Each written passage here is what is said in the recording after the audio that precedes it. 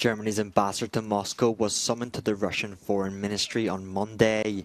The call comes after a Russian state media broadcast an audio recording in which German officials are allegedly discussing support for Ukraine, including the potential use of Taurus missiles.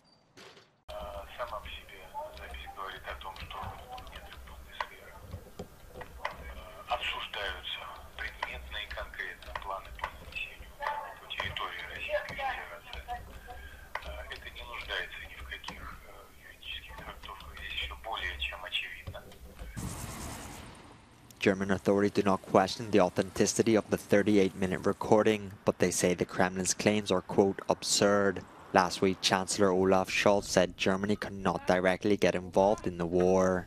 The recording was released on the same day as the funeral ceremonies for Russian opposition leader Alexei Navalny in Moscow.